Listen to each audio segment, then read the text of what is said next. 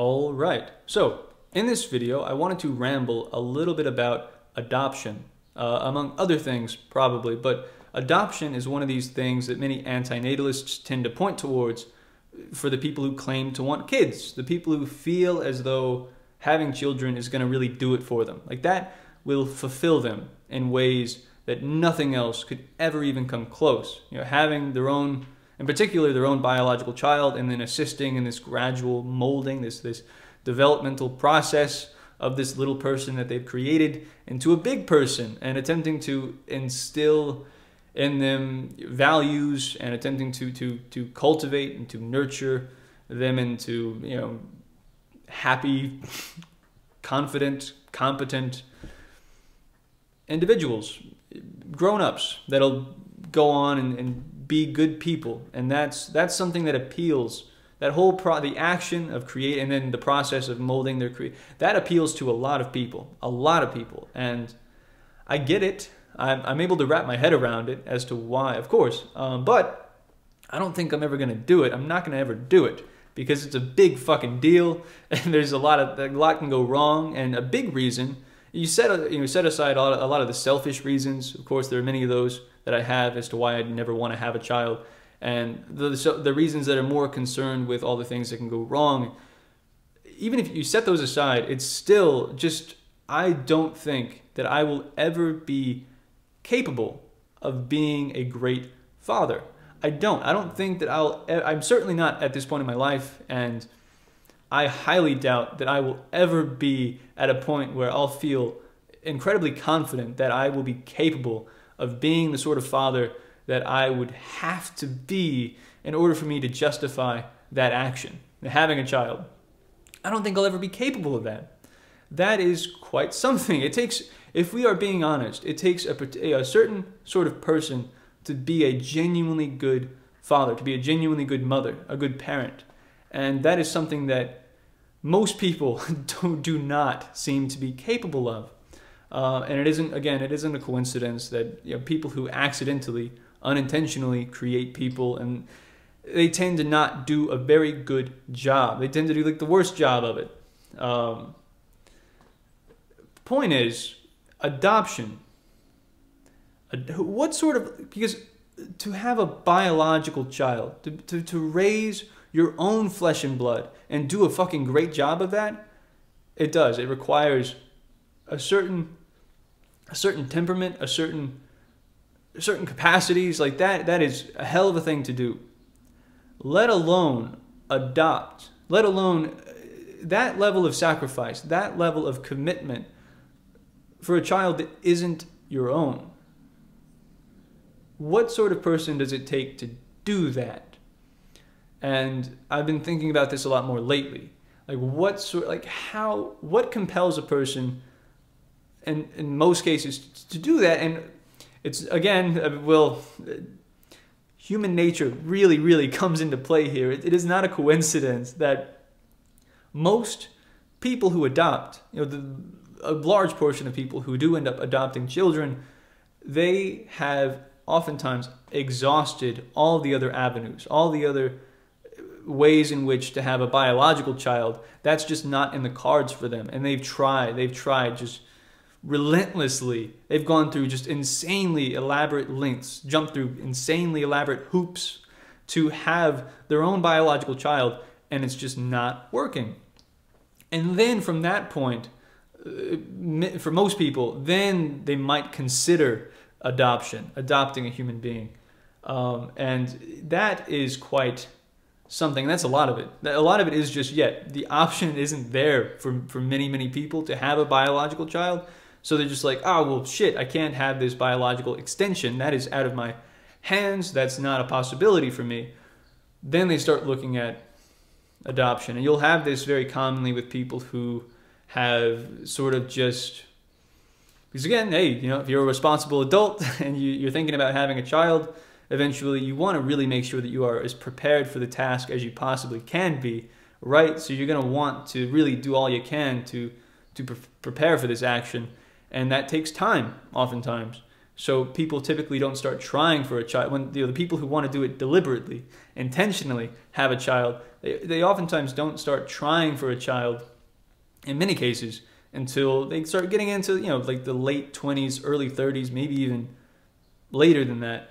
And of course, you're going to have increases in fertility issues the older you get. And I wanted to share a story with you, because this is another, and a lot of this, of course, I mean, I'm not speaking from experience. A lot of it is just me talking out of my ass. I wanted to just share a few thoughts on this, but I've noticed there's a common correlation here as well with certain religious belief. And I met a family. I was playing some pickup basketball. I met a family, a nice, sweet family, seemed well put together and all that. And soon after that, I found out that they had just gotten out, the family had just gotten out of a relationship, a pretty nasty relationship with a church that they were members of. And they were telling me about this, and I found it very, very interesting. And they believed in some pretty fucking wacky shit. They believed that... So I'm going to wrap this video up because my phone's on 10% and I still use my phone to record videos, and I didn't charge it because I'm stupid. So I'm going to make it quick. But they believed that the rapture was coming within like the next decade, maybe 2 decades, and they believed this very strongly. And Jesus was coming back, and all the good people are going to go up into heaven, and all the bad people are going to have to stay on earth or burn in hell. The vast majority of them are going to be left, on earth, and then the vast majority of those are going to burn in hell. And they believed this, and they stopped believing it. They left the church, and they still identified as Christians. They still believed in the whole Jesus story and the powers and stuff and the afterlife. But it got me thinking. They did come across as genuinely sweet, kind people. And they had a child that they had adopted. He was about maybe like 10 years old. And it seemed like a cool kid, He was a little spazzy. We were playing pickup basketball, and he kept fouling me. But, overall, seemed like a nice enough young man. And they adopted him. And my 20-year-old brain started thinking soon after, like, well, I wonder how common that is. Like, people are oftentimes, I'm sure, compelled to, that level of sacrifice, again, that level of commitment. Oftentimes it is owed to certain forms of religious belief. In many cases, they feel as though they're going to be rewarded just in a substantial way in the afterlife for taking on this level of commitment and sacrifice for a child that isn't theirs. And that's not a coincidence, the fact that is there's a correlation there that exists, that level of... So you have it in many, many cases with people who adopt.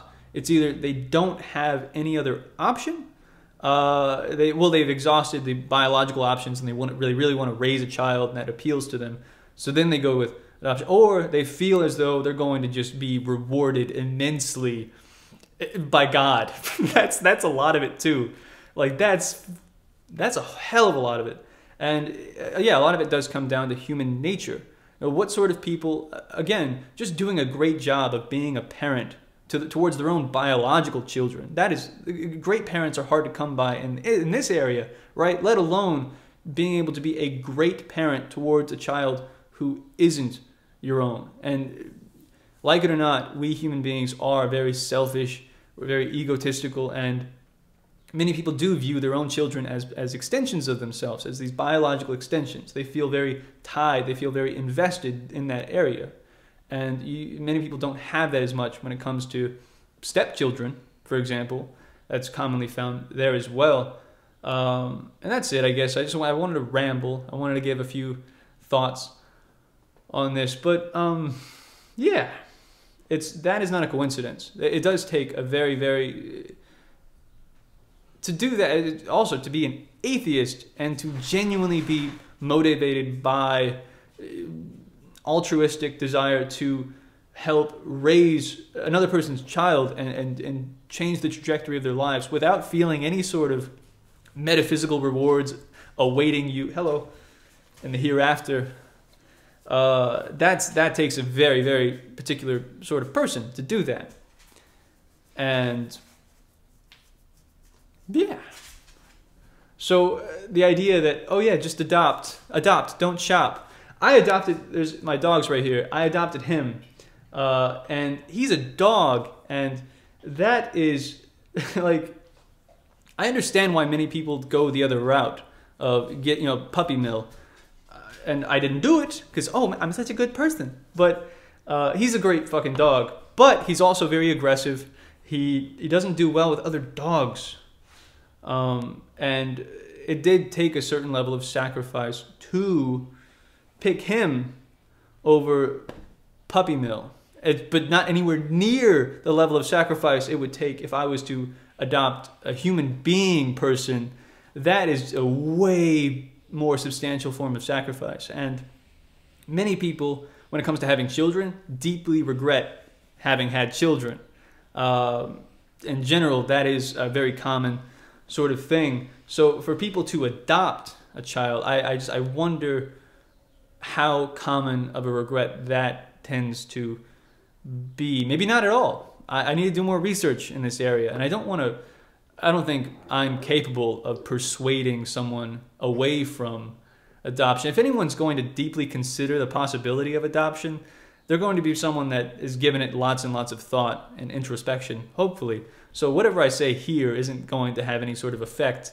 And if it does, then good, because you probably wouldn't have done a good job anyways if you were to adopt a child. That's a hell of a fucking thing to do.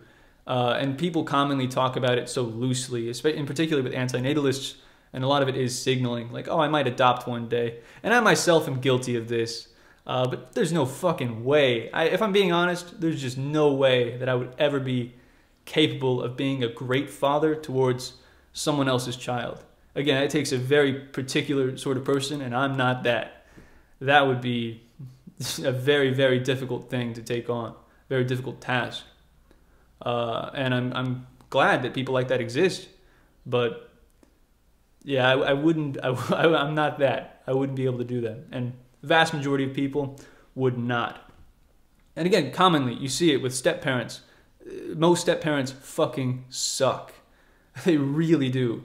Most step-parents don't give a single shit about their stepchildren, many of them, at least. And this is quite clear, quite blatant. And it is, there's a lot of competition that exists, and part of me can't really blame them too much, because it is just, a lot of it is human nature. And I'm rambling a lot because my phone's going to die any minute now. So I'm going to end it here. But let me know what your thoughts are on adoption. I guess the summary is, adopting a human being person, that's a hell of a thing to do.